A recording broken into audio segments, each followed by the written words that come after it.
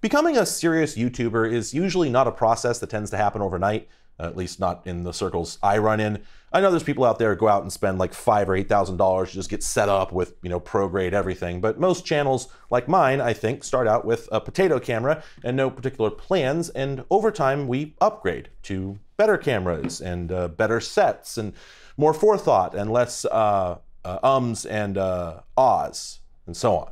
There are a lot of paths you can take from a total beginner to a professional, and I'm certainly not at the end of that trajectory. The machine sitting in front of me here, though, is one step on that path. But to explain why I built this and what it's all about, I'd like to tell you how I got where I am at all. And this will be a lengthy explanation. I don't know how long this video will be because it's kind of intended for people who might be interested in doing this themselves or just interested in my channel itself. So I'm just going to cover everything rather than leaving stuff out that might be crucial or making like 4 separate videos that people will get sick of seeing on their feed. So we're just going to go all the way through it. The process of getting where I am was certainly all about baby steps at first. I started out very small, added things a little bit at a time, $100 here and there, incremental improvements. And then suddenly I found myself needing a $4,000 PC, expensive lenses, a whole studio, and now, apparently, an entire server dedicated to this task. So what happened? My process of incremental upgrades went from baby steps to moon jumps, and it all started about 2 years ago when I bought a much better camera. But I didn't realize how much I'd bitten off.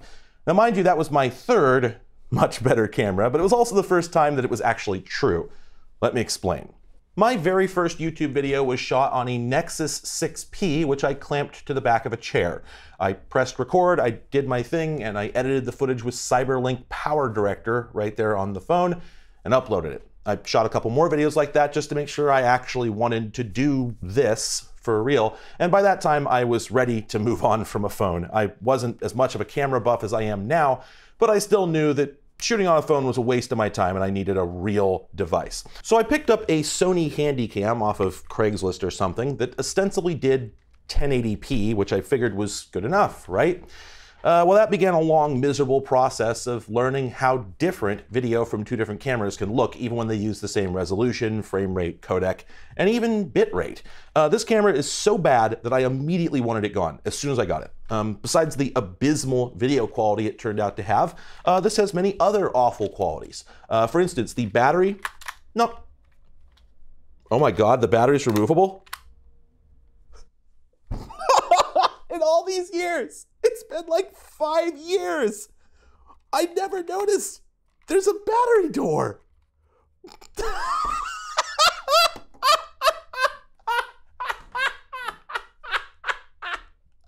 Oh, I'm a doofus. I'm such a doofus. I was certain you couldn't remove it. In fact, I think there's room to put a second battery in it. If I had known this, I might have kept using it for a while. That just happened. I am not a smart man. Anyway, I thought the battery was unremovable, so when it was out of power, I just had to plug it into charge. And there's no external power input other than a 1-inch USB cable. So you had to plug it in for like an hour and a half before you could use it again. This is pathetic. Also, the SD card is the micro SD variant, which it works fine, but it doesn't really feel very grown up. And if I can admit to having an ego, I didn't love how fiddly it was. It also does have an HDMI port, but it's this little dinky thing I couldn't find a cable for, so I couldn't hook it up to a preview monitor. And if you can't see what you're doing, it's really a problem if you're doing serious video, which is what I hoped to do. So very quickly, I replaced this with the cheapest camera on the market that had an HDMI output, which was the Canon Vixia HF R800. This has marginally better video quality. It takes full-size SD cards, and it has a removable battery and an external power supply, so you can run it indefinitely. Those things made it far better than the Sony. At least I thought so. Anyway, and this carried me through, I think, like a year of videos, although I still hated it the entire time. It does have HDMI, but it's the mini version, and anyone who's used those knows that they're fragile. They will bend and eventually break, usually in the middle of a shoot, just under the weight of any cable anyone makes. Maybe there's a fantasy world where you can get a cable that's light enough to not do this, but I've never seen one. Also, there's virtually no controls. It's all through a touchscreen. And I won't turn this video into a 2-hour hate fest for touchscreens, but I'll leave it at this. You deserve better. So after another year or so on this guy, I had some budget for equipment for the first time, so I invested in a much more professional piece of equipment, the Panasonic AG-AC30. It sure looks more impressive, doesn't it? There's a whole lot of things going on here, far more than these little dinky soccer cameras. And in fact, I suspect to date that I've actually shot more footage on this than any other camera I've owned. Although that does not mean that I don't hate it to death. I bought this camera because, yeah, it has a whole bunch of physical controls. It's got a proper grip, the zoom control, it's got all these up here and all these buttons on the side, and these are important for professional videographers. You need immediate access to all the functions to get your job done, not a bunch of silly touchscreen shenanigans where you have to dig down through 3 levels of menus just to get to the white balance. This camera has a white balance button right here on the side. So I thought, cool, direct access. Plus these rings here give you direct access to zoom, aperture, and focus, which all sounded fantastic. And it has support for remote control for all those things, focus, aperture, zoom, and to start and stop recording. This looked like the cure for all my woes, and it even had full-size HDMI on the back that won't break off over time. Back then, I was shooting all my videos entirely on my own, so I needed to see what I was doing, so the HDMI was critical, and moving the camera around was a huge pain. I had to get out from behind my table to do it. So being able to remotely zoom in and out felt like it would make it a lot easier to shoot. And it kind of did. I used that a bunch. The biggest problem with this camera, though, is that the visual quality is, again, just horrible. I was never able to get anything out of this camera that looked natural. Like, it has bizarre color rendering that makes blue look purple, no matter how I massaged it. The video has weird sharpening that you can't really disable, which I suspect is due to the sensor being so crappy that the camera has to apply a ton of processing to try to make it look reasonable. The result is it looks blurry, over-sharpened, and very noisy all at once, no matter what I did or how much light I blasted myself with to try to get the gain down. The controls are also incredibly awkward. They looked great, but it turns out that if you press that white balance button, it doesn't actually jump right to the white balance. It just toggles auto on and off. And when it's off, you then have to use this little guy here to cycle through white balance options on the screen, this little dinky thing that's really hard to read when you're shooting. It's actually worse than a touchscreen. I also paid $1,200 more for this than that, and I would almost say that the videos are worse. In fact, the reason I shot so many hours of footage on this camera is not because it's great, but because I never stopped rolling once I started. And that's a really weird way to operate, but I didn't have any choice. I was recording separates at the time, meaning my mic was plugged into a dedicated audio recorder, this Tascam here. And I had to do that because although this guy has balanced XLR inputs, which I thought made it far more professional than what I was using before, they're terrible. The preamps are just horrible and the audio is unusably bad, so I had to record it on something decent. But recording separates meant that to start shooting, I had to hit go on this guy and go on the camera one at a time and then clap so I could sync the video and audio during editing. Well, I found out that if I ever stopped the recording, I would never remember to turn them both back on. I would just do one or the other, and then I would forget to clap to resync, and I lost several shoots to this problem. So I just had to keep rolling continuously the whole time, 6, 8 hours, even if I was moving boxes around the room or eating, because if I stopped, I knew I wouldn't remember to start again. So I ended up with gobs of useless footage just because my camera sucked. But as bad as that was, it didn't really harm me all that much because the files this camera outputs are not very big. The maximum quality mode of this camera is only 25 megabits. That's actually the same as the $200 Canon here and only marginally better than the Sony, which I think is like 12. It's also identical to a DV camcorder from 1997. It's H.264 instead of DV, so it's not quite comparable, but it's still a painfully low bit rate, especially for 60 FPS HD. There's an advantage to it, however. At 25 megabits, you can record an awful lot of footage without really thinking about it. It's only about 3 megabytes per second, or 187 megabytes per minute, or about 10 gigabytes per hour, meaning a 128 gig SD card could get nearly 13 hours of recording. And since the Panasonic has 2 SD card slots, I could put a 128 in both of them and roll for a whole day if I had to. Since these files were so small, my standard workflow was to pull the cards from the camera, put them into my computer, and just copy all the files off like any normal human being. So managing my video files was not hard. But of course, the Panasonic was, after all, terrible. I hated its guts, and I still do. I didn't learn until a year after I bought this thing that it's basically one of those house of worship cameras that all the manufacturers make. They're sold in kits of like 3 or 4 to churches. And to put it mildly, these prioritize live shooting features and low cost over quality. I really let myself get got on this thing, and I only keep it around because I wouldn't want to sell it and thus inflict it on someone else. Still, it's kind of this picture of Dorian Gray that sits in the corner and gets uglier every time I look at it, and reflects the ugliness of my own soul. So when I had the money and I learned a little bit more, I made my first proper upgrade to a camera that I knew wasn't a complete clown show. That was the Blackmagic Pocket Cinema 6K, which I will someday do a video about. But for now, here's a JPEG because, you know, it's the thing I'm shooting this on, so I can't really show it to you. The Blackmagic actually fails the direct controls for everything test that made me want the Panasonic. If you didn't know better, you'd think it looks way less functional. In fact, almost everything is done through a touchscreen. It doesn't have all these buttons and knobs. But it's a much bigger and better designed screen than the Canon had. In general, this camera turned out to be so much better in every imaginable way that I just haven't really cared. Despite having a touchscreen, it is far easier to use than the Panasonic. Plus, now that my girlfriend has volunteered to operate the camera for all my shoots, I don't need remote control anymore. She takes care of everything. I could come up with complaints about the Pocket Cinema 6K if I really wanted to, but I don't. I love it. It does what I want, I can rely on it, and it only costs a little more than the Panasonic, which, let me tell you, still really stings.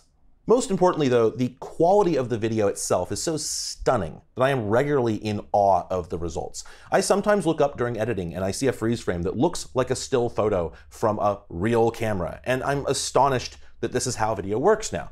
I remember in about 1999, I was reading a prediction on the website photo.net, I think from the owner, Philip Greenspan, that in 20 years, nobody would own still cameras anymore. We'd just have high-speed camcorders and we'd pick out interesting stills.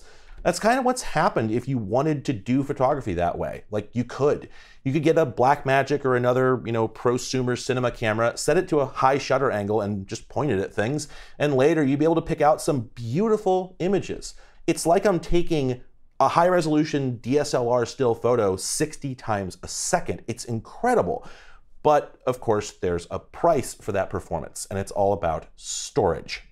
As I've said many times before, video is the great space filler. You're hard-pressed to come up with anything that can fill up a hard drive quite that fast. There's a lot of you that have probably chewed through terabytes of storage with your extremely legal movie and television collections on your Plex servers. But the people who produce all that video are on a whole other level. We look at an 18 terabyte hard drive and go, oh, is that all? That's a knife. To give you an idea, here's a folder that contains all my finished projects since I got this camera. That is to say, the actual rendered out files that I upload to YouTube. It's about 1 terabyte all on its own. And this folder contains all of the raw footage for all of those in case I ever need to re-render or reuse footage from an earlier project. And that's about 1.7 terabytes. It doesn't sound like that much, but it's also only like a dozen or so projects, and it's chewing up about 3 tibs. That's how I say terabytes for short. That's not nothing, and if I was one of those like 3 video a week YouTubers, or if I was shooting a lot more B-roll or multiple angles, this would be 4 or 5 times that size. Also, this is not the original footage. My final renders are limited to bit rates that fit YouTube's pathetic quality levels, so at most about 40 megabits per second, which is less than twice what my crappy Panasonic shoots at.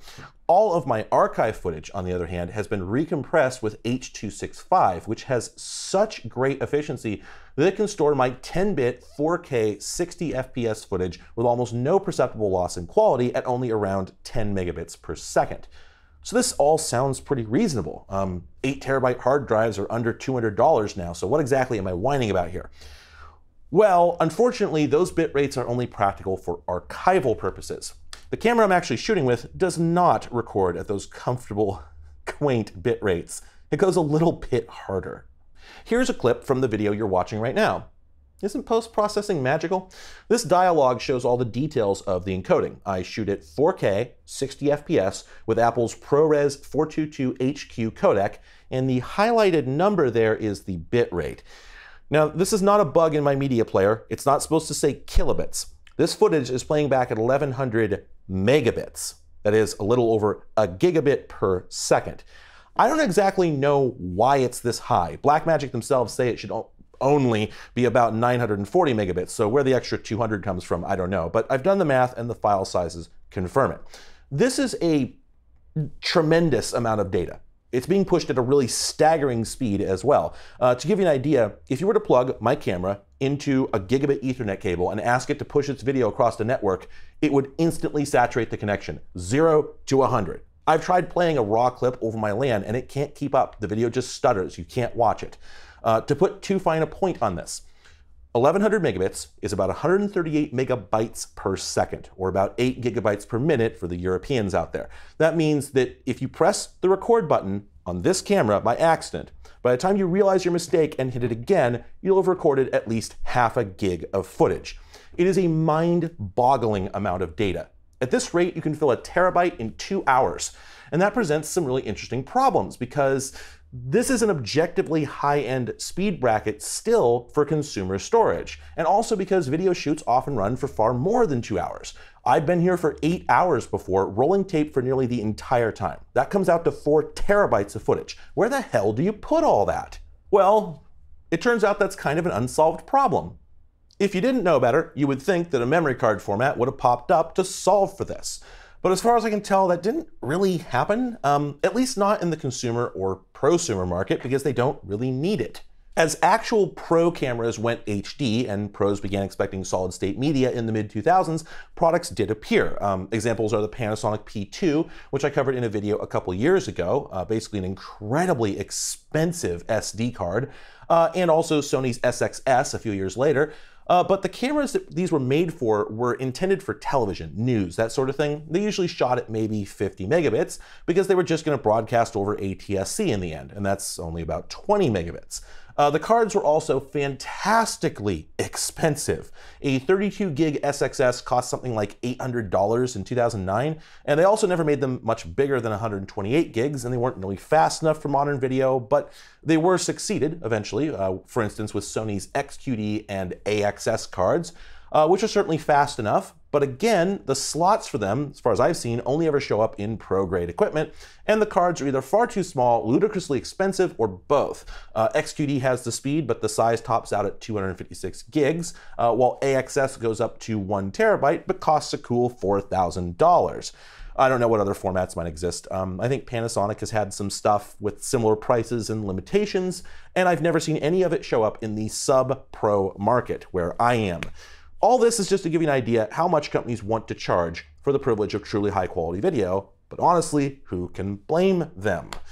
If you're a genuine consumer walking into Best Buy to get a camera, I don't think you can buy one that comes anywhere close to the kind of disc-gobbling output that I'm talking about with this camera. And even those people who are shooting like 4K 60 are probably doing it on a phone directly into a format like H.265. My Blackmagic Pocket Cinema 6K, as the name suggests, is sold as a cinema camera. It is supposed to have absolute maximum image quality. Likewise, Sony's AXS cards are sold as accessories for their Venice, another line of cinema cameras.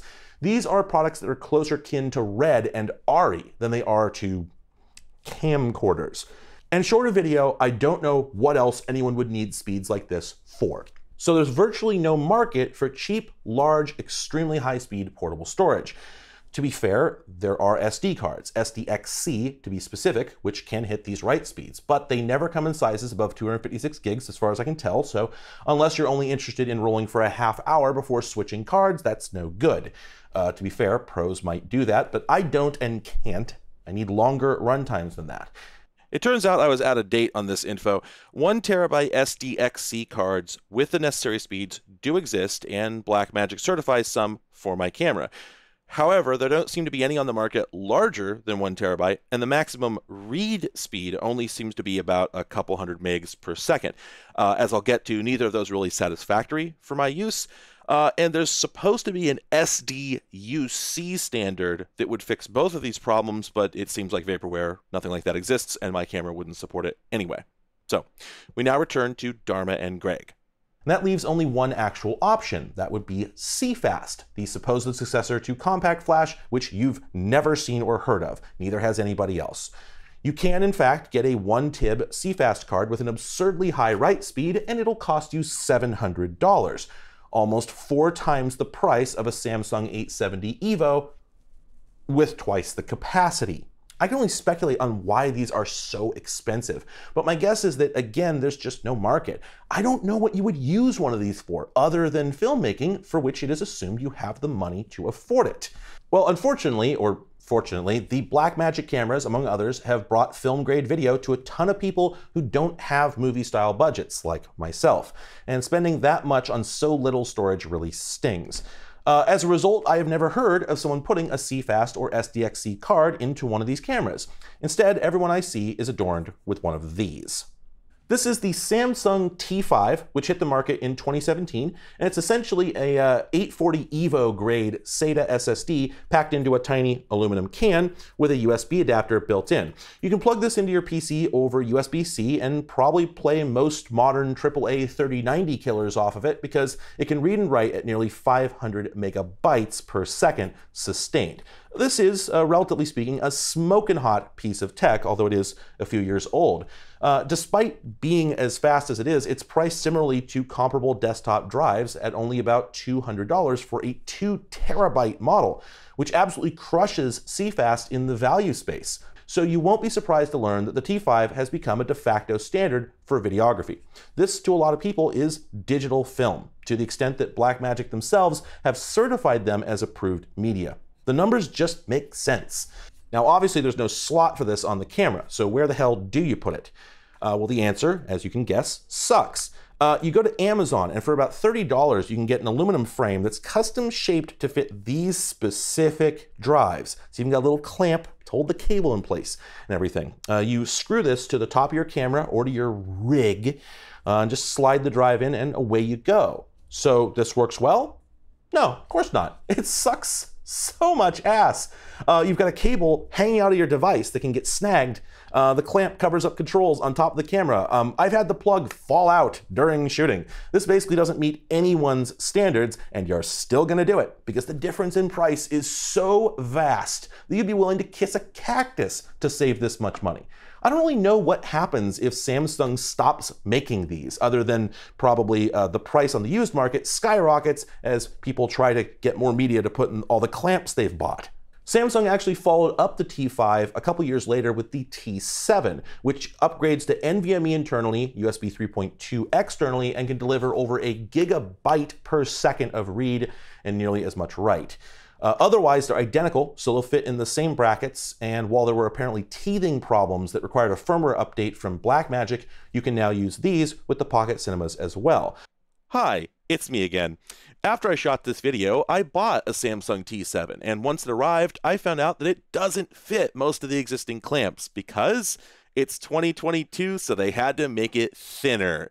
This doesn't really help in any way. The dimensions are nearly the same. It's the same width and a little bit longer, which seems, again, totally unnecessary.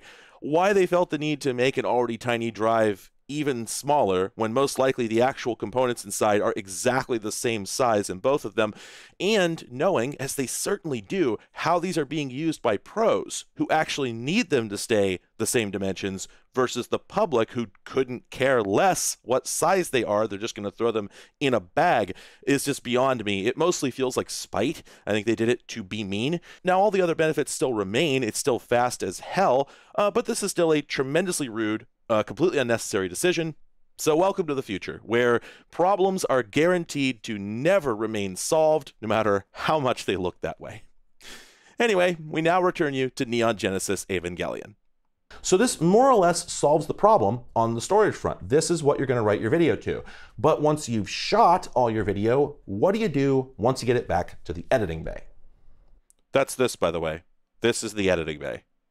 The old workflow with my SD cards and 25 megabit clips was to copy it all over to my hard drive. And that's just good sense. You don't want to edit off your originals. What if you press delete on the wrong file or lightning strikes? You could lose everything. So you copy everything to your hard drive, then you pull the card out and stick it somewhere safe. But how do you do that with 2 terabytes of footage? If I shoot for 4 hours, which is not uncommon, I'm going to fill up one of these drives. And if I want to copy that off to my PC, I'm going to need an entire 2 terabyte SSD that's completely empty at all times. I can't use it for anything else. It would just have to sit there completely useless year-round, except when I'm working on a video.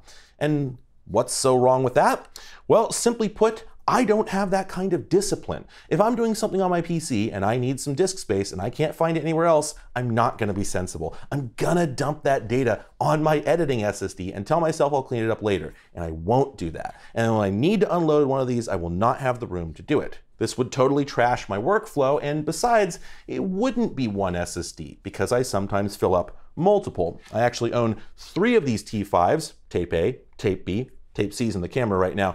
Usually I fill up at least one of them per shoot, and then about a quarter of another one for B-roll. But on really complex videos like the one I did about the X300 multi-user PC, I've even filled up all 3. That's 6 terabytes of video. And that would require me to have $600 of SSDs sitting in my PC year-round that I can't use for any other purpose. I hate that. You can probably see why I convert all my files to H.265 for archiving. I can't possibly store them long-term at these sizes. A single video shoot would basically consume 1/2 to an entire hard drive forever. So H.265 is necessary for archival, but editing it is completely untenable. So I can't just convert everything to that format when I get home because the codec just isn't designed for that purpose. If you load that into your video editor, every time you drag the playhead around, it's gonna freeze for like 10 to 30 seconds. And it gets worse if you're stacking up multiple clips. It just doesn't work. Even worse than that, recompressing that footage happens less than twice real time, only about 100 frames per second at best. So it takes hours to do it, even with the assistance of an RTX 3070 doing the encoding. But all of this is getting way ahead of ourselves because just copying the contents of one SSD to my PC alone will take an hour. And that's not really workable because when I get home from a shoot, I want to start editing right away. I'm never going to have the discipline to wait that long, and it'll be even longer if I filled up multiple drives. And there are more angles to this, most of which are just based on my idiosyncrasies. But you know, I'm the person who has to put up with me. I got to do what I need. I'm my manager. So this is a tough nut to crack for me. And in general, we're talking about a ton of data that needs to be read at a speed that is actually kind of challenging to consumer hardware. So this whole thing is hard to deal with. So how have I solved this up until now? Well, you know the answer to that already. I didn't. My process since I got this camera has been as follows. When I get home, I plug the SSDs into my PC with USB cables and just dangle them over the side of the case, pretty much just like this, and then start editing directly off the drives themselves. I actually improved the situation only a couple months ago. I picked up this Kingston dock. I put a non-affiliate link in the description since they're kind of hard to look up if you don't know the model. It's not intended for this purpose at all. You're actually supposed to buy these weird little modules with like a USB port or a single card reader and put them into these bays to sort of build your own custom memory card reader thing. It's actually really silly as a product. I don't know who it's for, but somebody noticed that it fits these T5 drives really, really poorly. I mean, it's an awful fit. If you wiggle them, They're pretty damn loose. So if you aren't careful, this is probably a great way to destroy the plugs on your drives, but it's a damn sight better than just hanging them over the side of your case or having them on a desktop just sort of laying there, which was what I was doing before. So now I can bring these home and just plug them in here and they're up on a shelf where they're safe. It's better than nothing, but it's still pretty pathetic, and I'm still editing directly off the drives. Sometimes when I was editing off the drives plugged into the cables, one would actually come unplugged, which would crash DaVinci Resolve with unsaved changes, and I'd have to plug the drive back in and redo all my work. That's how bad this was, okay? And of course, at any time, I could have gotten a virus, pressed delete in the wrong folder, or had one of these fail, and I would have just lost a whole shoot forever. In fact, this sort of happened a few weeks ago. I alluded to it in my last video, but I have an SSD in my desktop PC that I use for Scratch. That is, it's where I keep files that I need for current projects, but which aren't the primary footage for them. Things like ad clips, old videos that I'm referencing, static images, things like that. And it's also where I render out finished videos before I upload them, just sort of working space. Everything's in one place. Well, in the middle of working on a video about a month ago, my PC started freezing, and I investigated and found I was getting errors from my hard drive controller, which pointed to the Scratch drive. I proceeded to back up the whole thing and got a handful of CRC errors, which told me the flash chips had in fact failed. This was hilariously the second time this had happened this year. My previous Scratch drive failed 6 months ago. I had to RMA it with Samsung. The one that just died is the replacement they sent me. It didn't even make it half a year. When the first one died, I lost a couple finished renders that I can't easily recreate. And the second time I lost one. I'll probably never get those back. I could re-render them, but I'm probably not going to. So that sucks. But this is really all my fault, and it's just because I'm a dumb baby doofus who didn't bother backing anything up. It's not that I didn't have a system for it. I actually put quite a lot of effort into one.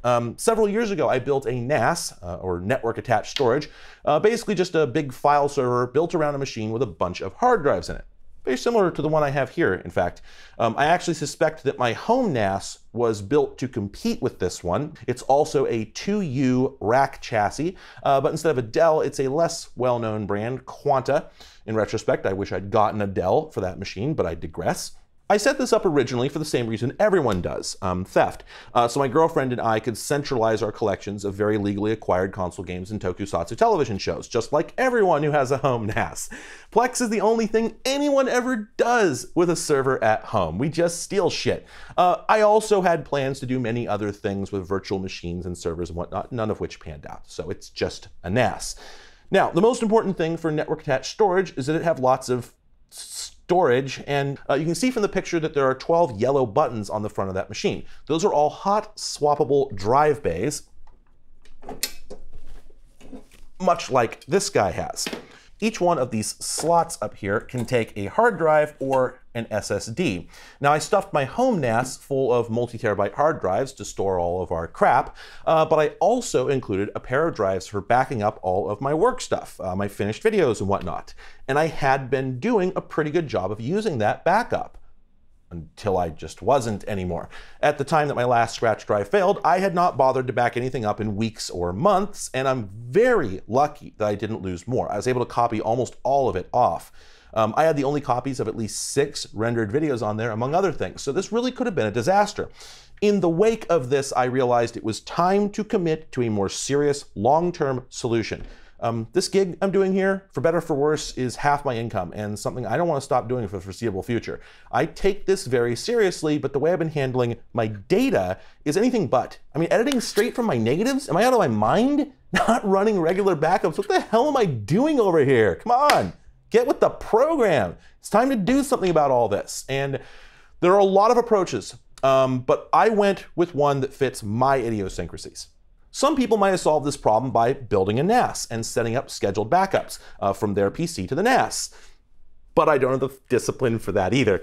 See, I do many things on my PC. I play games and lots of stuff, and I have very poor sleep habits. So if I set up backups to run every day at midnight, Well, they're going to start running while I'm still doing stuff, and I'm going to cancel them so it doesn't interfere with my wasting of time at 1 in the morning. I can set them to run at 3 a.m., but then they'll still be running when I come in the morning, and I'll cancel them then instead. So by the time something fails, I will discover that I have canceled the last 2 months worth of backups. Now, there are other concerns here, increasingly nitpicky, honestly, but in short, I decided that I can't get myself to trust myself or any solution that involves my main PC. I know for sure that my discipline is not going to improve. I need something that I know I can wrangle and something that isn't intimately connected to my personal computer. I need something independent and automatable. I'd also like to start putting my data on some mirrored disks, particularly the scratch drive, so that if one disk fails, even if the backups are working, it just hasn't run yet, I won't instantly lose everything. Now, you can mirror disks under Windows, but I have no idea if I can trust that. I've never known anyone who did it, and I'd expect it to make diagnostics even harder than they already are, and whether any of that's true doesn't matter. I don't have the time to learn any of it right now. I'd much rather just stick with what I have experience with, and that happens to be Linux and ZFS. Some people will probably disapprove of those choices for a multitude of reasons, but like I said, it's what I know, so it's what I'm using. Not up for debate. I've already built it. I'm not changing it. I'm just going to explain what I'm doing and why. These reasons apply to me, maybe not you. Do better. This is the new server. I've named it VTR for videotape recorder because it's where the video lives. This isn't the new server. We'll talk about that later. This is a PowerEdge R720 XD, which a tremendous number of viewers will recognize because it's one of the most popular machines for home lab use in history. And it's quite a history too. This machine is from 2013. Despite its age, it's still very capable. It sports a pair of 8-core Xeons, which you can upgrade to slightly newer models that use about 30% power and have 2 extra cores apiece, which I will be doing at some point. It has a tremendous capacity for RAM. I got mine with only 32 gigs. Only, but you can push it to the absolutely absurd limit of 1.5 terabytes if you can find the right stuff, which isn't as unrealistic as it sounds, since thousands of these servers have been cycled out of businesses, and you can often get DDR3 ECC for the price of water. There's also gobs of PCI Express connectivity, a total of 40 lanes of 3.0 spread across 6 slots internally, and of course the 12-bay disk array on the front supports SATA 3 at a theoretical max of 6 gigabits of throughput. I don't know whether that's per drive or across the board, but I'm guessing it's closer to the former. Just about the only thing this doesn't have is USB 3, but that's manageable, and putting its age aside, it is an extremely capable machine. I would like to pause for a moment though. Before I go much further, I should mention that if this looks or sounds cool or fun, and you're thinking, I should get one of these, I don't think you should.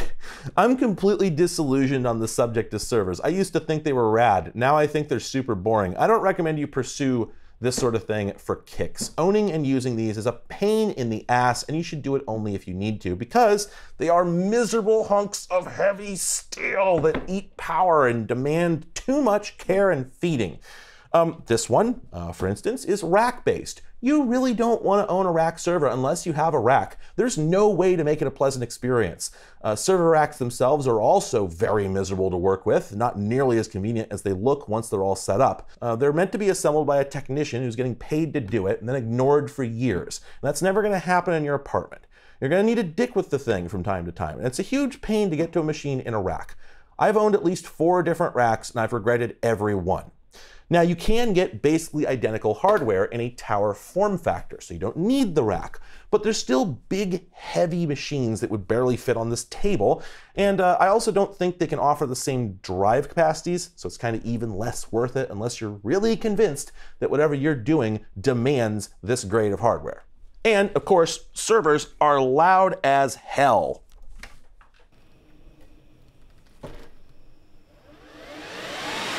Just about any server, at some point in its life, is going to make an enormous amount of noise. Certainly when you first turn it on, and older ones, or high-performance models, might not ever stop screaming. I pop the lid off because that interferes with the airflow and tells it to put the fans on max to compensate, but at some point, while you own one of these things, it's probably going to get this loud, and you won't be able to get it to stop being this loud. As you can hear, it is intolerable, like being next to a jet engine starting up. But to be fair, these days, that is usually just when the machine is powering up. Servers made in the modern era are designed to save money on cooling by managing fan speeds. So, with the lid on, it will turn the fans down to a far more manageable level. Bud, what are you doing? Bud, nothing's happening. Calm down. Oh, there we go. In fact, once this machine boots all the way up, the fans will calm down quite a bit. And there's a tower version that I almost bought instead that was actually dead silent at idle. It would be comfortable to have in a bedroom if it came to it. But when you put a machine like this under load, it's going to ramp those fans up, and they produce a really unpleasant kind of howling noise that you don't want to live with.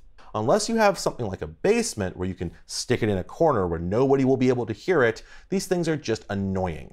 Now, I went with this machine because I do have a spot in the basement to stick it where the noise won't bother me, so this worked out. But caveats aside, what are we actually doing with this machine? What does this get me? Well, there's nothing really special about the system itself as far as the basic goal here is concerned. I could have used a 5-year-old desktop PC. Servers do have some very neat management and hardware features, but for the stuff I'm doing, it's mostly just a big, loud computer. It'll run any standard operating system. In my case, I put Ubuntu Server 22 on it. It's not doing anything particularly unique. I haven't installed any special hardware or software. It's just a bog standard server OS with a copy of Samba. That's the Linux program that lets you share files with Windows systems, because this will ultimately be pretty much a file server. Most of what will make this special is just how I'm going to use its storage capacity, but there are a few features that running this on Linux is going to enable. I'll explain why this guy is here in a little bit. First, let's take a look at what we actually have in this machine. The first two bays have these crucial BX500 SSDs that a viewer got to help me out when my last scratch drive died. They're both 2 terabytes, and together in a mirrored pair, they will be the new scratch disk. Mirroring means that both drives have the exact same data. If one of them fails and I haven't backed up, I'll have an opportunity to recover. The other drive should still be intact. In the next 2 bays,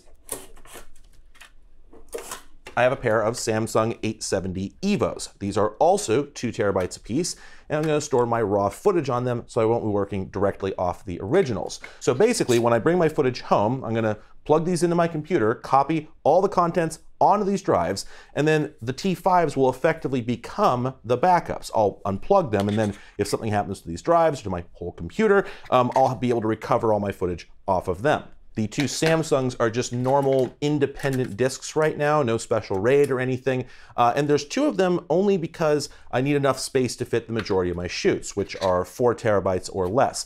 However, I'm probably going to stripe these together at some point in the future, and I'll get to why I'm doing that and why I picked gamer drives for this in a bit.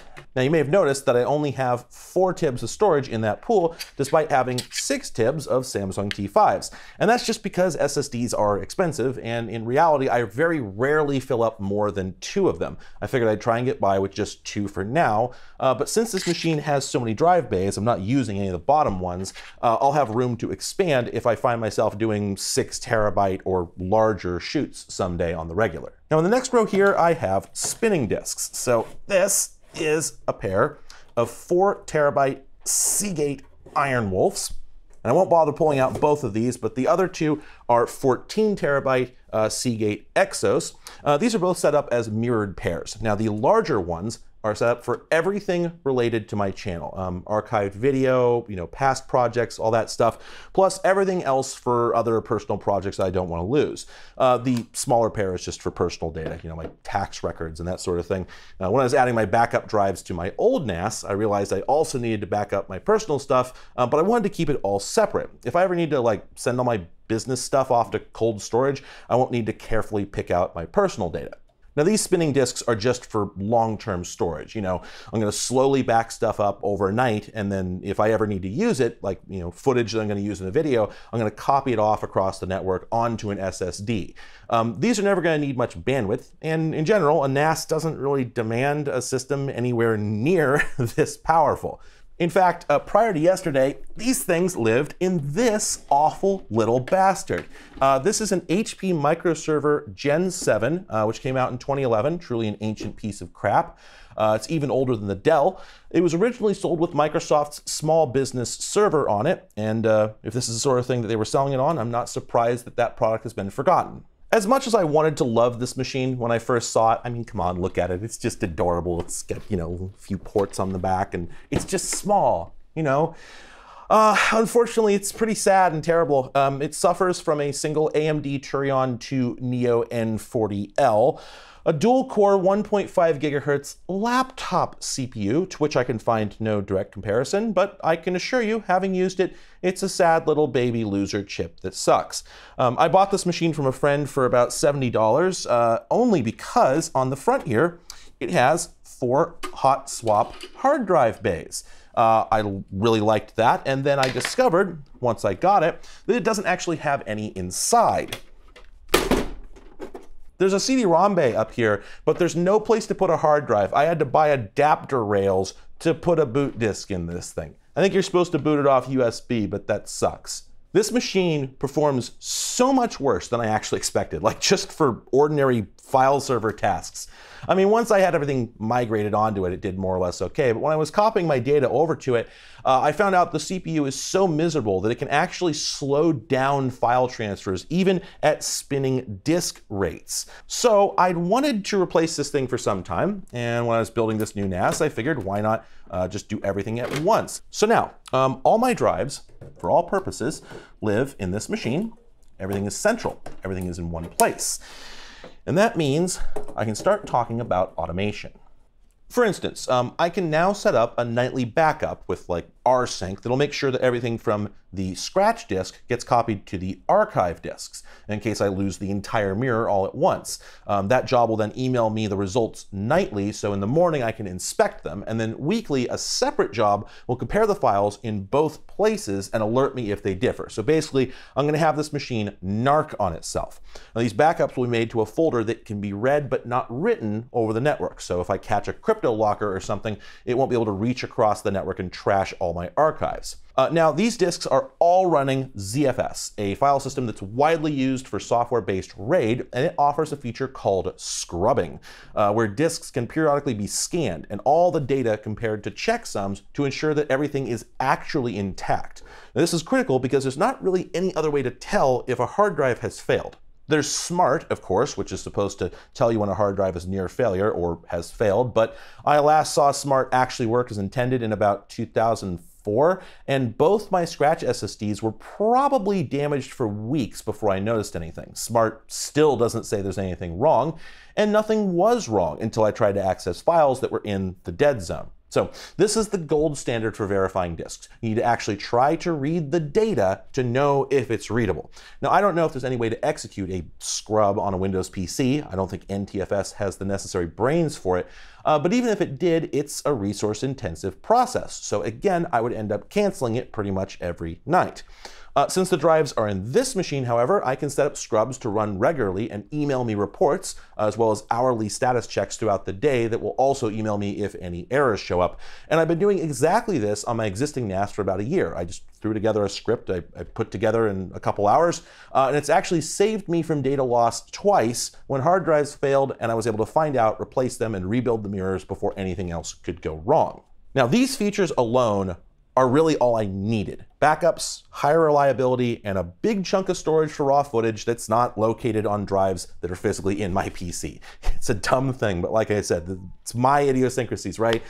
If they're network shares, I won't fill them up with weird crap like I would if they were in my system. Now, there's probably people watching who think that this is all fine and good, but I should have gone with TrueNAS or Unraid or something to get the much more robust and sophisticated features. And that's probably true for most people, but there's something you have to understand about me. I'm not very smart and I'm not very patient, so I'm not going to learn how to use those things correctly. So when they break, and they will break, they'll be way too complex for me to troubleshoot myself.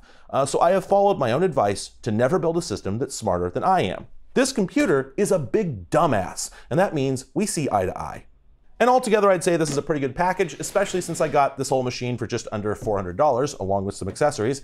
They're commonly available online for less, like $250, $275, but you do usually have to pay shipping, or it has to be local for it to be worth it. Honestly, I could have done this with any old PC, a tower with 8 drives in it, or a laptop with some USB cables hanging out of it. But honestly, I hate cable management, and I think that all hard drives should be hot swappable by law. And that's really what's driving it for me. I just really don't want to deal with this many hard drives inside a PC or hanging out on top of a laptop or something. But there are some other neat features of this device that fit my needs. See, one thing servers have that normal PCs never do is called lights out management. It's literally an entire independent computer with its own network interface and software that lives inside this machine to help you control and administrate it over the network. Let's look on the back here. See, on the back here, you've got your normal ports, video, network, etc., that all go to the PC. But then over here, you've got this network jack. That goes to the LOM. Every server vendor has one of these. Dell calls theirs iDRAC, and it offers a web interface that lets me do things like see exactly how much wattage the system is using at any moment, as well as over time, which I actually really want, so I can find out how much it's hurting my power bill. I can also look at temperatures and see, for instance, if a fan has gone bad, or maybe the coolers are clogged or something. And the reason this is called lights out management is because I can also turn the system on and off remotely, even if it's been shut down with the power button on the front or failed to power on after a breaker trip. As long as it has juice from the wall outlet, I can reach out and power this machine up. I can also access the local console, the monitor, keyboard, and mouse input, as if I was plugged right into the machine through a web browser, which is handy if it's suddenly stopped responding on the network and I need to do diagnostics. If the machine is completely wedged, non-responsive, I can power cycle it, and then if it fails to boot, I can actually load a CD image, push it over the network, and boot the machine from like a Linux live disk to do offline diagnostics. If I had seen this kind of feature when I was 14 years old, I think I would have died from awesome. Every PC should have this. If you think I'm joking, you don't know me. In my socialist utopia, all PCs have LOMs by law. The coolest part is that since it's networked, I don't need to be at home to do this stuff. And look, maybe none of this is relevant or useful to you. If you can just, walk over to the machine, press the button. But I often find myself trying to access resources at home when I'm out. To me, this is an incredible lifeline. So this is pretty cool as is. Even if I dunked on servers earlier, I have to admit this is pretty neat. And the functions I've described so far are good enough. They're going to solve my problems. But on a longer timeline, I have some greater ambitions. For instance, I would like an automated ingest workflow. The plan right now is that all these disks are just going to be network shares. When I come home from a shoot, I'm going to get my dock, and I'm going to get my Samsung SSDs, just as I do today, plug them in, and then copy the data across the network onto this machine. I'm not going to plug them into the server itself and copy the data locally. There's a few reasons for that. A really minor one is that the R720 is too old to have USB 3, so I'll have to pick up a card before I can even try it. And it also would be irritating to have to do it across the network, because I'd have to probably SSH into this box and copy everything from the command line or use WinSCP or something. But really, the big problem here is just that it would take a really long time. Like I said, it would take several hours in some cases to empty these out, during which I wouldn't have access to any of my footage. And like I said, that's kind of a killer for me. So I'm probably going to take these home, plug them into my PC, start editing right from them, and then start the copy to the NAS before I go to bed for the night, if I can remember. Eventually, however, I'm hoping to change this when I upgrade from T5s to T7s. Those can read at twice the speed. So even though the camera doesn't need that extra speed, at a gigabyte per second, I could dump them to an SSD in this machine in about 35 minutes, less if I didn't fill up the entire drive. But of course, at that point, I'll actually exceed the performance of the 870 EVOs that I picked up. They're pretty much matched in speed to the T5s because I hadn't thought about upgrading when I bought them.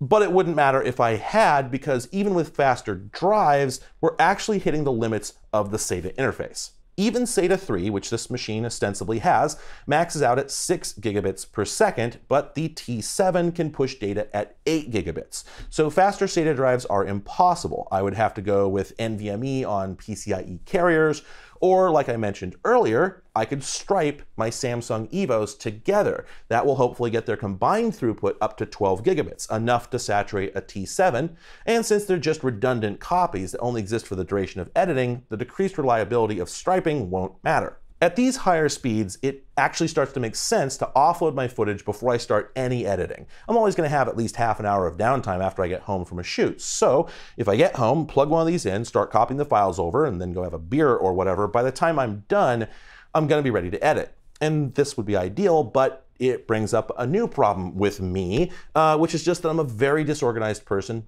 and I'm not going to remember to start that copy. I'm going to like wait an hour or so and then go, shoot, I forgot to copy the data over. Now I'm right back in the same boat. So here's the ultimate goal. I'm going to stripe the 870s together, upgrade these to Samsung T7s, put a USB 3 interface in the server, and set up scripts to automatically ingest any new files whenever an SSD is connected. The scripts will prioritize the drives so that tape A, which I usually put my A roll on, will get copied before it tries to copy tape B, and so on. So I can get home, pop the drives into the dock on top of the server, go about my business, and by the time I'm ready to work, my most important footage will probably be ready to use. And again, this might be something I could automate under Windows, but I don't really know where to start, and it would inevitably get in my way. I like to reboot my machine before I start editing to wipe out any system state left over from video games or whatever, and you can't copy files if you're rebooting, so it's another advantage of having a dedicated machine. So all that would be great, but finally, there's a wild fantasy that I don't think I'm going to accomplish in the near future, but I can dream, and the dream goes like this. The part of my job that I am laziest about is converting my videos for storage. Like I said, I convert these into H.265 so I can store them long term. And pretty much as soon as I finish editing and publish a video, I'm supposed to go in and start that process of converting all the ProRes into H.265. I have a script that makes this easy, which I never remember to run. It often takes days and sometimes over a week for me to actually get around to doing this, and the result is I've sometimes been unable to go do a scheduled shoot because I forgot to convert all my RAWs. So the disks are full, I can't copy the data off because I've got nowhere to put it, converting it takes hours and hours, so I just have to either delete my last shoot, which is not acceptable to me, or wait another day so I can empty these out. Ugh. I don't want this to keep happening, but the only solution is to remember to start converting my files the night I bring them home, and that's an extremely resource-intensive process, so I can't start it unless I'm right about to go to bed, and I always just seem to forget, and it's sometimes still going in the morning. If this workload could be moved to the new VTR system, set up an automated schedule, that would be fantastic, but that's not going to be practical, at least not in the near future, because this machine has no GPU. Encoding video is possible with pure CPU power, but it is dog slow. Adding the dedicated silicon of NVIDIA's NVENC or whatever AMD might offer increases your performance by literally orders of magnitude. It turns a day-long effort into 6 hours. It's so much faster that it just doesn't make any sense to try without it. It would be silly. Unfortunately, putting GPUs in servers, whatever Linus Sebastian has led you to believe, is often not as simple as it seems. The R720 in particular is a stickler. Some people have done it, but from what I've read, it doesn't seem straightforward. And the biggest problem is that servers of this type don't typically have 6 or 8 pin power available inside. Servers rarely use ATX-style power supplies. Instead, they use these modular supplies, and everything is done with backplanes and board-to-board connections inside. With minor exceptions, there are basically 0 cables inside this machine. Now, I adore that, and I think it should be the standard for all PCs unless you're really an enthusiast. Nothing should have cables in it. I won't debate this because I'm right, but it does mean that if you want to do anything that Dell didn't intend, pretty much SOL. That's not to say they didn't intend this. There is a GPU riser available for the R720, not the XD, that allows it to provide 6-pin power for GPUs. But I think in 2013 that might have been as much juice as a GPU ever needed. It cannot do dual 6-pin or dual 8-pin, and I also can't get a larger power supply to support that kind of thing. Okay, stop screaming. I got a few things wrong. Dell says that GPUs are not supported in the 720 XD at all. I don't know why that would be from a hardware perspective, but I took their word for it. especially because I found very little info about it when I initially searched several times before writing this script, and it sounded, in the results I got, like the R720 was pretty sketchy about it as well. But I've now done some more specific searches, and I'm finding that people put 2070s and better in the R720 all the time, and other people saying that it will work in the XD as well. Dell just doesn't officially support it due to heat dissipation concerns. Supposedly, if you can manage the temperature, it's totally practical. Also, I thought I needed different risers, but you may have noticed when I showed the inside that the ones I have suspiciously GPU-like 6-pin power connectors. It seems that's probably what they are. I just missed it. Although it doesn't have 8-pin outputs, supposedly you can get at least dual 6-pin if you use plugs from 2 cards. All I need is the appropriate cables.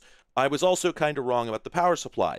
Yes, you're limited to Dell-specific models. You can't just slam any old gamer power supply in here, but if it's the wattage you're concerned about, there is an 1100-watt upgrade that slots right in, and I can get one on eBay. So in reality, I could very likely put an RTX 69420 in here with no trouble, and eventually I probably will, although I'll explain why I'm not doing it right away in a moment. Without further ado, we now return you to MASH. And more importantly, I don't have a card. The GPU apocalypse may be coming to an end, but any GPU is still an expensive piece of hardware that I'm not prepared to shell out for. Now for kicks, I did try encoding just on VTR CPU to see how it would go. I got a whole 8 frames per second, meaning that encoding an hour of footage would take about half a day. The RTX 3070 in my PC, on the other hand, can do the same task at over 100 FPS and finishes in half an hour. So this is clearly not a solution. Also, after about 10 minutes, it popped a breaker and then set the power supply on fire, forcing me to throw it in the timeout sink for bad power supplies until it stopped crackling and popping. Funny thing about this, I actually have no idea what went wrong. I can't find anything damaged, no scorch marks, no idea where the smoke came from, but obviously can't use it again. So for now, I'll have to continue doing encodes on my desktop. Maybe I'll eventually try an old NVIDIA GPU if I can get one, but my real hope is that Intel will actually make it to market with the Arc A40 Pro. It's a card that's basically designed to solve exactly my problem. It'll have onboard H.264, 265, and AV1 encoding, and I think it might be able to run entirely from a PCIe slot with no additional power. If so, then it's a slam dunk. It'll solve my problem, and I can make this an automated transcoding box, assuming Intel delivers usable Linux drivers, which is not very likely. For now, though, that's the one thing this machine can't deliver on. And I have to admit, although I knew the encoding problem wasn't going to be easily solved, it was a bummer since that's really the thing I wanted to automate the most. And unfortunately, it's not the only problem I've encountered through this whole process. It's been a bit of an undertaking, honestly. Most of the problems I've had, admittedly, did come down to very poor luck, like my power supply experience, which I think was probably just random chance and not actually the result of anything I did. But there have been other problems along the way. For one thing, before I could get started with any of this, I had to figure out exactly how I was going to hook it up to my PC. Like I said, these video files will saturate a gigabit connection, so for this to work, I needed something faster than a gigabit. The motherboard in my PC is pretty recent, so it came with a pair of 2.5 gigabit Ethernet ports, but I've heard from some people that 2.5 gig E is kind of a weird standard that isn't really worth switching to, and whether that's true or not, it's moot because it's actually still not fast enough. True, it would handle playing one of these clips, but I often find myself playing 2 at once, like I'm doing right now, layering B-roll over the top of A-roll. That requires streaming both files simultaneously. If one is 1100 megabits, then 2 will be 2200, and now we're pretty close to saturating even the 2.5 gig. If I stack up 3 simultaneous clips, like I'm doing now, I'll be looking at 3300 megabits, 3.2 gigabits for you metric folks, and that'll punch right past 2.5 gig E effortlessly. Now, is this situation likely? Well, it has happened at least once. I've done a 3-clip stack up in an actual video, but it's admittedly not going to be common. Still, I want the option, and I don't want to be running so close to the ceiling on my uplink that if, for instance, I mouse over a file in the media library while Resolve is playing a 2-clip stack up, the sudden additional bandwidth won't cause the app to hang as its buffers underrun. Or maybe I want to copy a file while I'm editing video and not have it become totally unusable. I want some headroom, not the bare minimum. Now, supposedly there is a 5 gigabit Ethernet standard, which would solve this problem, but I get the same impression about it being a sort of in-between option. I'd like something that's tried, true, tested, and has been around for ages, and that would be 10 gigabit Ethernet. 10 gigabit Ethernet has been around since 2002 in the enterprise and carrier world, but I didn't start hearing about consumer-grade 10 gig NICs until just a couple years ago. Most people, of course, have very little use for that kind of speed, unless they're building some kind of absurd SSD-based NAS in their home. But that's what I'm doing, so yeah, I'm going to need some 10 gig E cards. Now, I can go to Amazon and buy a card that uses standard Cat6 cable, but frankly, I don't really trust that. I've never trusted twisted pair Ethernet. I've had problems with it my entire life, and even the factory molded cables can fail internally or have a marginal crimp job and just cause problems. For 100 meg or even gigabit, twisted pair does okay, but I've heard that 10 gig over Cat6 is flaky and picky, and I just know that if I go with it, I'm gonna have insidious failures that'll drop my transfer speeds back to 1 gig or worse until I recrimp or repunch or replace the cable, and it'll happen right in the middle of a video project. I just know it will because it's happened already. The NIC on my awful little HP microserver randomly drops back to 100 megabits in the middle of the day, even though nothing's touching the cables. Even swapping patch cords and wall outlets hasn't fixed it. And I've had other devices do it too, so I know it's not the machine. I just don't want to rely on Cat6 for something this critical. It's a garbage medium. Now, most of the 10 gig stuff I've encountered in my career has been fiber-based, and that probably is the front runner here.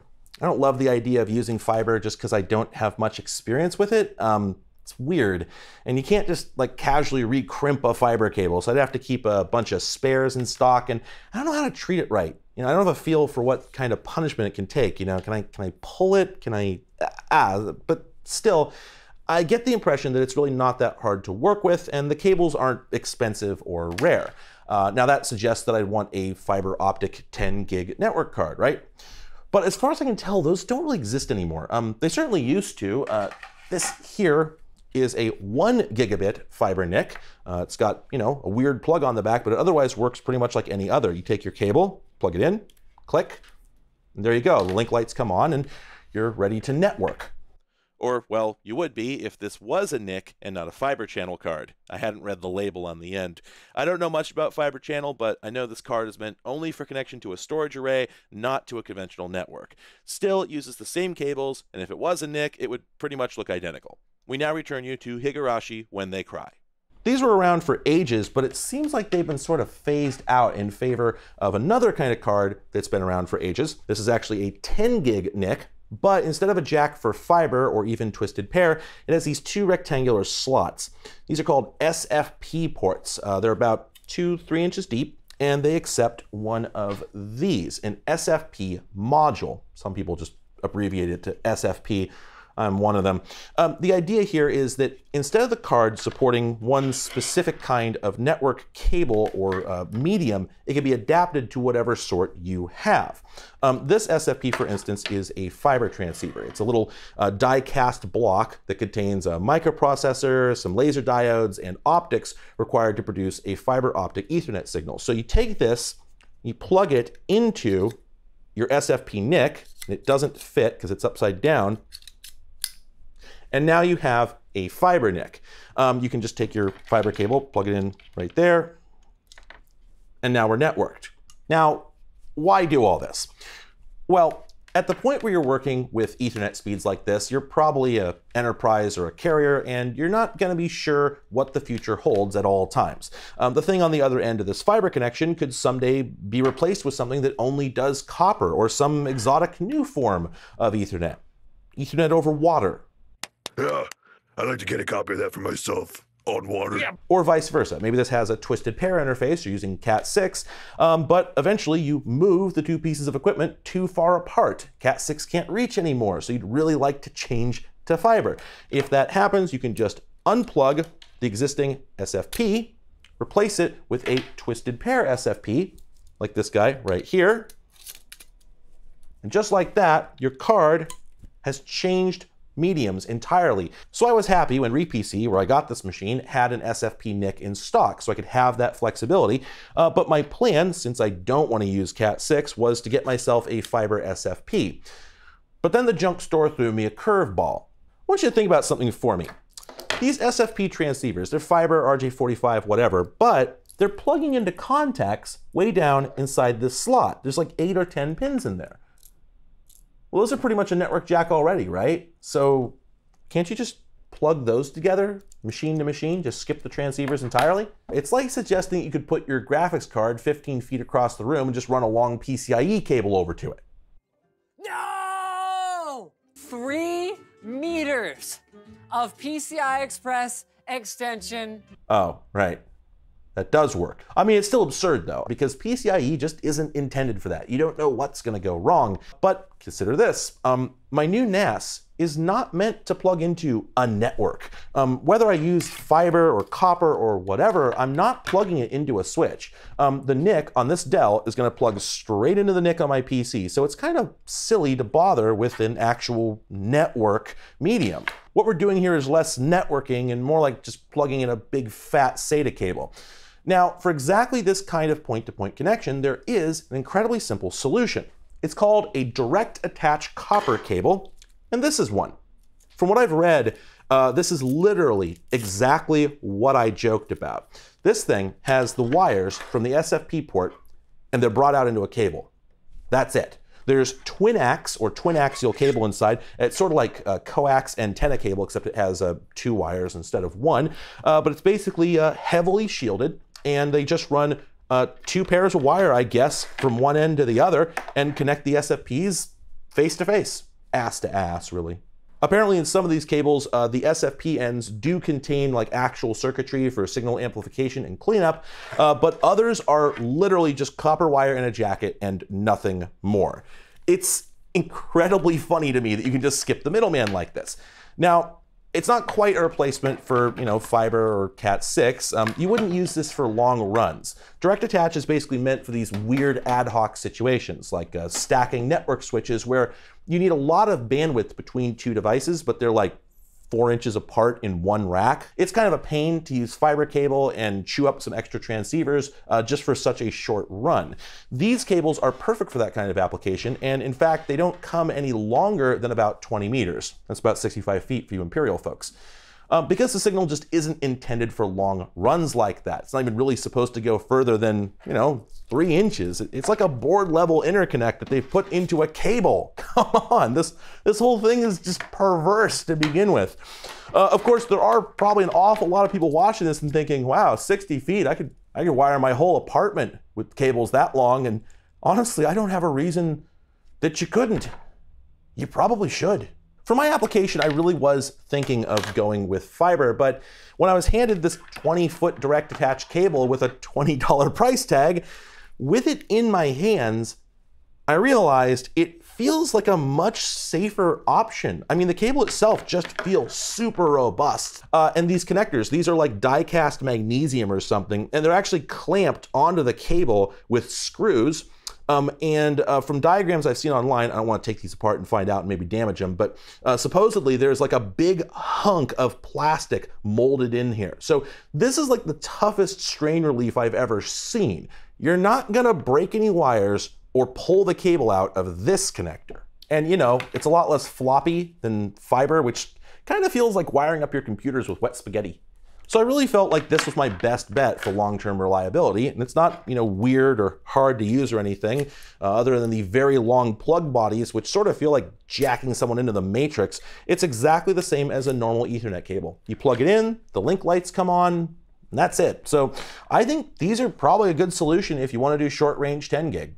And it also means I don't have to spend an extra 20 bucks a piece on transceivers, which was nice. And I also didn't even have to buy any adapter for the R720 because the model I got includes 2 10 gig SFP ports right on the back. Now, not all R720s have these. If you're trying to buy one, you want to be careful. Some just have 4 copper 1 gig ports back there, and some might even have a different kind of SFP. I'm not sure if I understand this part of the manual correctly, but basically, if you're buying one of these, you need to check if it's got the right ports. I just got lucky. Now, my server closet is a space underneath the stairs in my basement, and it's only about 10 feet away from my desktop PC, so I shoved the cable through a hole in the drywall and drug it over to the rack. That's that. Cable managed. I just plugged the cables in, set some IP addresses, started up iPerf to test it out, and there you have it, 9.8 gigabits. It's as close to the full broadside as I could ever really expect.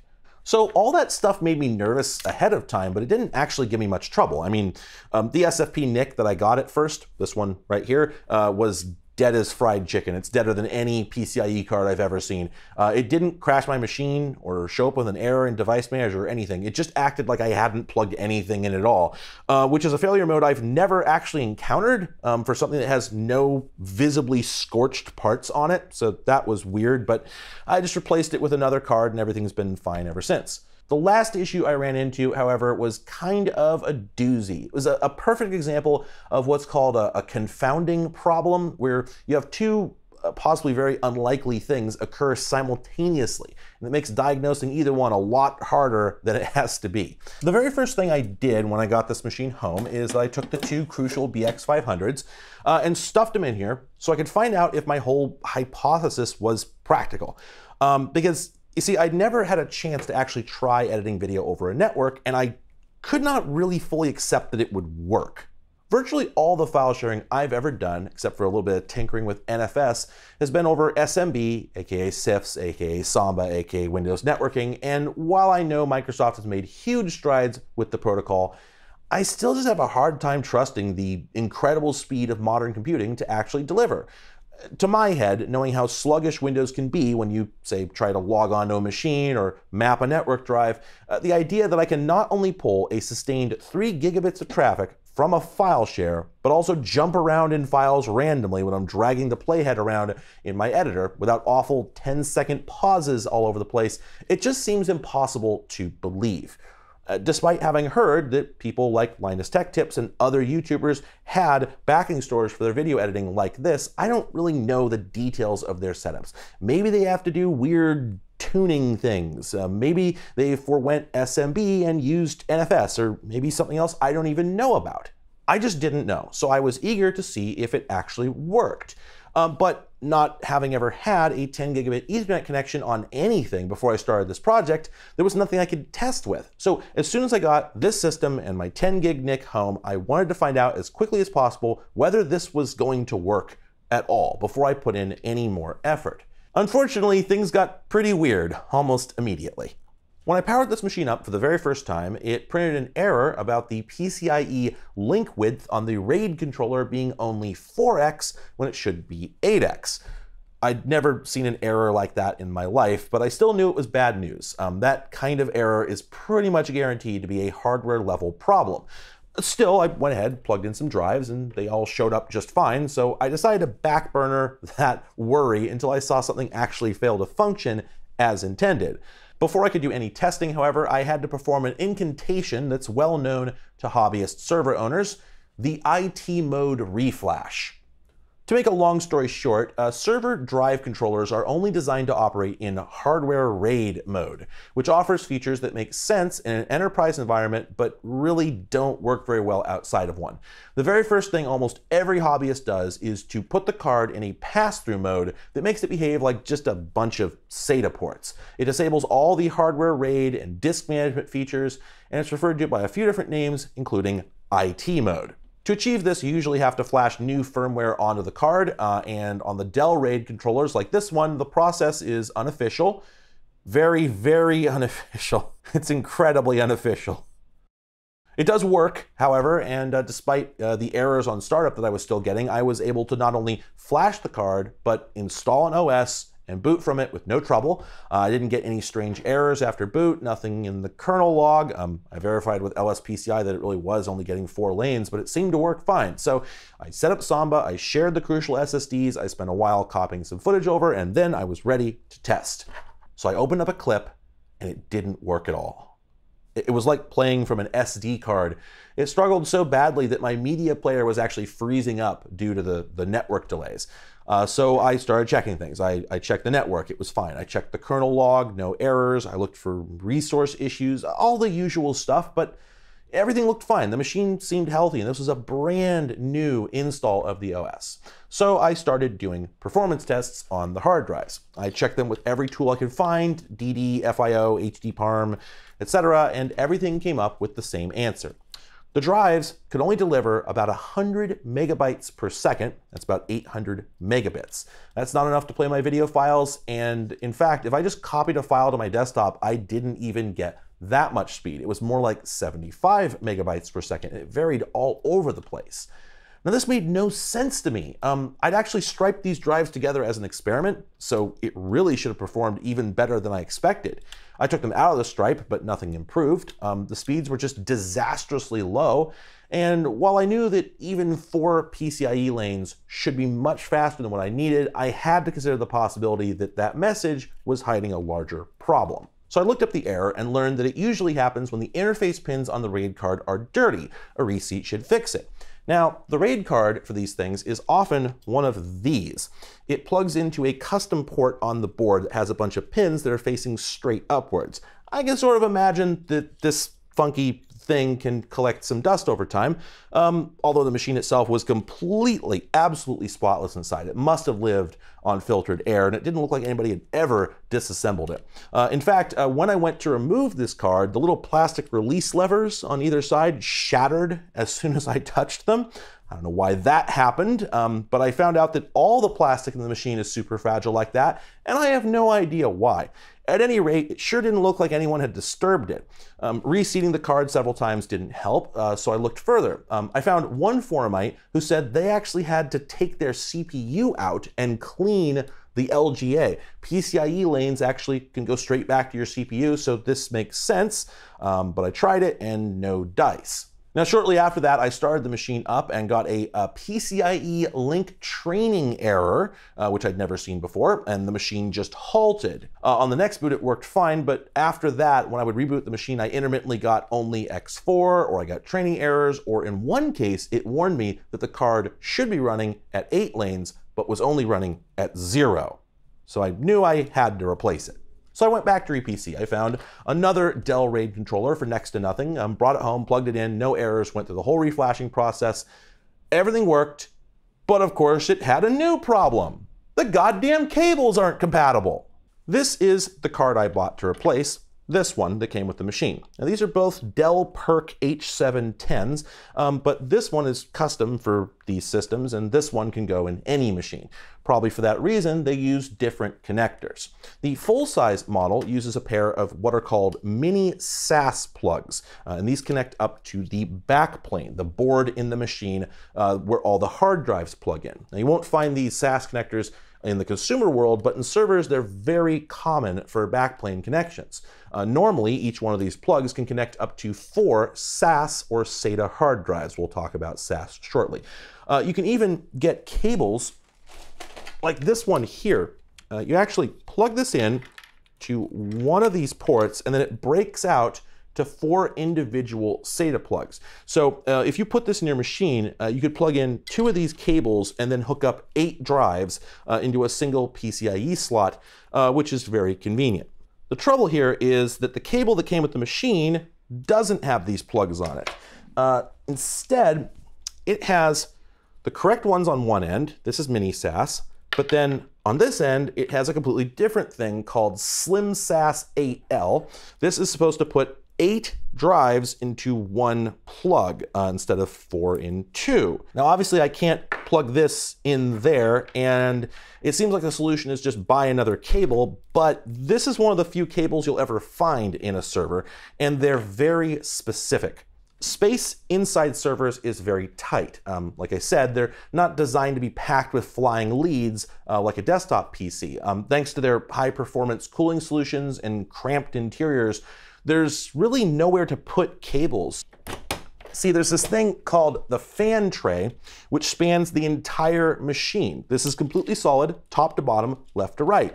That's on purpose because it's actually supposed to basically pressurize the inside of the server. So there's no way to get a cable over, under, or around this, except through a very narrow channel on one end. That's where the SAS cable for the backplane is supposed to go through, and there's no room for anything else. So even if I had found some generic cables at the RePC, I wouldn't be able to just plug it in from backplane to card as the crow flies. There's nowhere to put it. So to fix this, I would need a pair of cables that would fit in that same channel that were cut to exactly the right length, because any excess would be almost impossible to stuff anywhere. and could interfere with the cooling solution for the machine.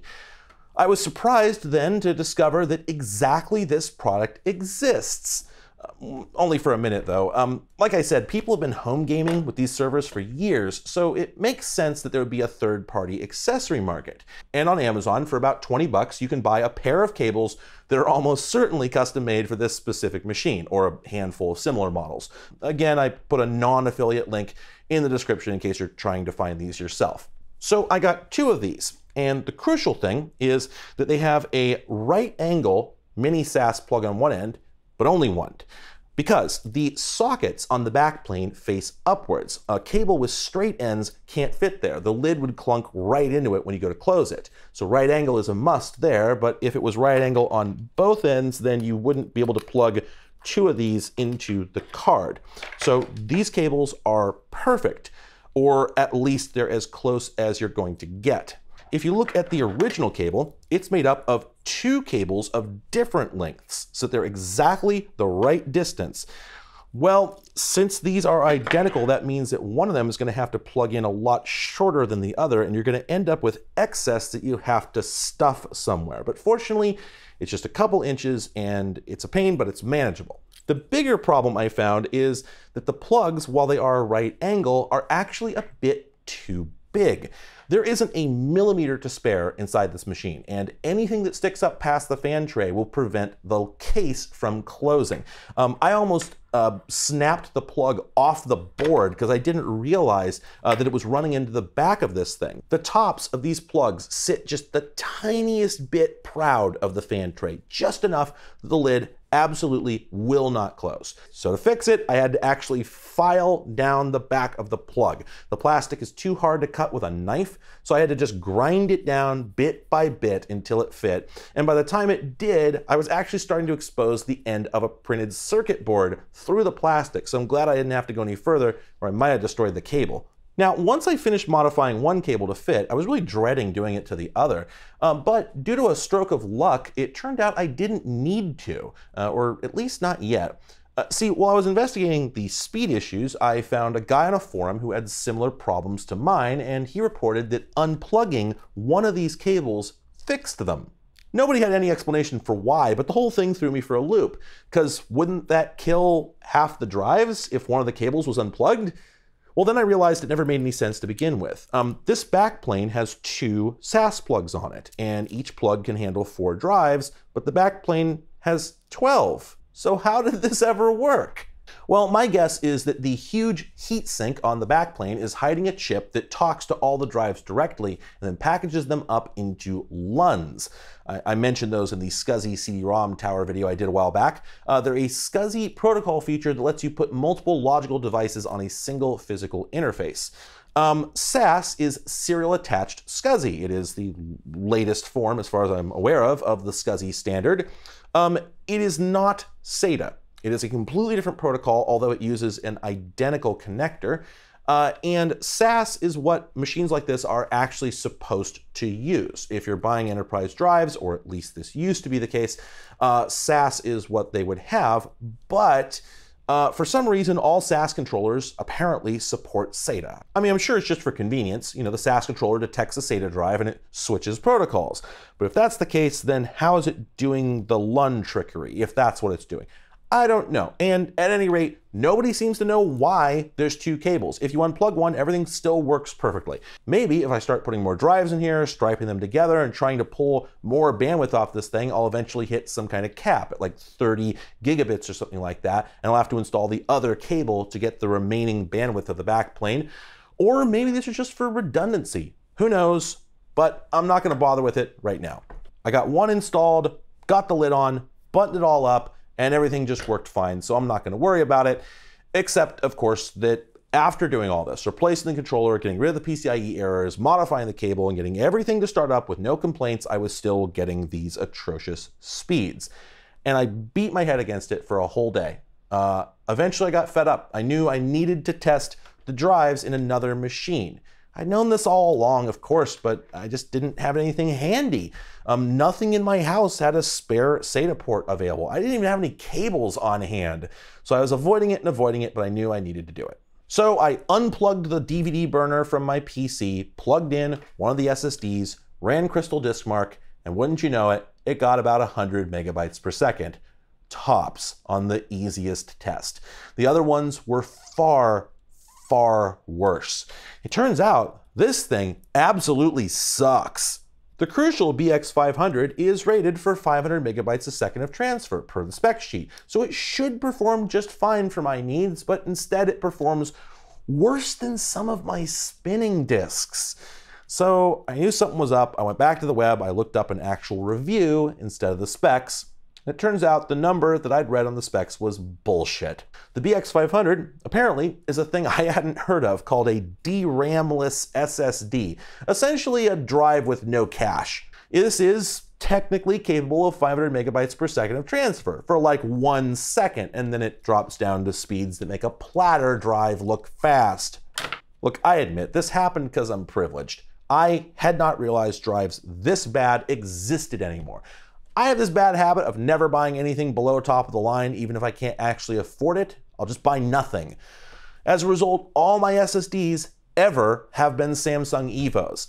I knew that drives with pitiful performance, like the eMMC ones that were around back in the late 2000s, existed, but I thought surely by now we'd given up on trash like that, and that virtually everything on the market was tolerably quick, at least a couple hundred megs per second. Serves me for being optimistic, I guess. Once I realized the drives were the problem, I scrounged up an SSD that I knew was performant, an ancient Intel SSD 320. Despite being 11 years older than the Crucial, it ran circles around it. In fact, I was able to move over my raw footage and test my network-based video editing hypothesis right there on the spot, and it worked perfectly. I was shocked at how fast it was. I could not tell the difference between using Resolve on a local drive and with files on a network share. And I didn't have to do any kind of tuning, no wacky configuration or network block size nonsense, none of that.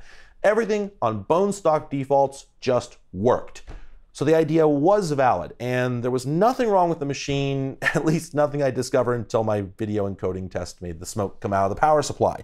The only real problem I had, other than the dead RAID controller, which was obvious, was solved by going out, picking up another pair of Samsung EVOs, and now everything seems to be ready to go. So that pretty much brings us up to date. I know this video probably wasn't as exciting as my usual stuff tries to be, but it's what's been going on with me lately, and I thought some of you might have a use for the info or at least find the process interesting.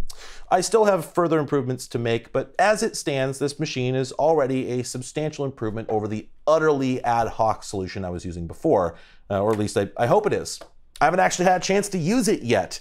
This is the first video I've shot in weeks, so when I finish here, I'm gonna go home, hook the whole machine back up, copy my data over, and test for the first time to see if it can really, truly do what Nintendo don't.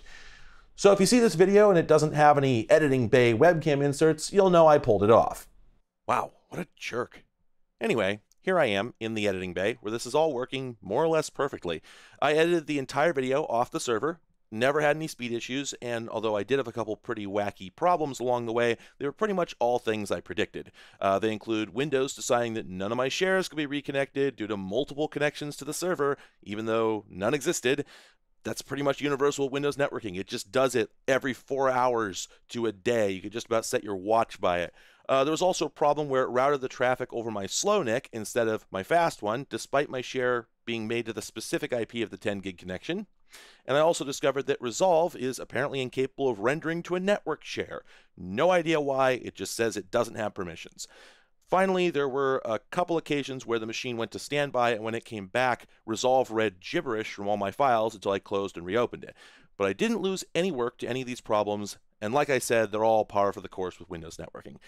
I'd say so far, they're pretty reasonable trades for all the benefits I'm getting. So overall, I'm feeling satisfied, and I think this was all a good idea. So now, let's return to the conclusion of Heidi. I know that was long-winded, so if you made it here, thanks for sticking around. I know I haven't had a video out in several weeks, and maybe this wasn't the one you were hoping I'd come back with, but a thing about living in Seattle is that pretty much nobody has air conditioning, especially not cheap rented offices. This place has been intolerably hot for the last 2 months. My hands are sticking to the table. And that's led to an impromptu summer vacation, hopefully coming to an end soon as the weather changes. Fingers crossed. But anyway, if you enjoyed this video and somehow aren't already a subscriber, wow, I'm shocked you hung around at all. Maybe consider subscribing now if you liked it that much. And remember to turn on notifications if you want to find out when I upload new videos. If you really enjoyed this, however, consider supporting me on Patreon like these people here are doing. I couldn't afford this server, the drives, the camera, or the studio to use it all in without the help of viewers like you, and particularly viewers like them. So consider becoming one yourself.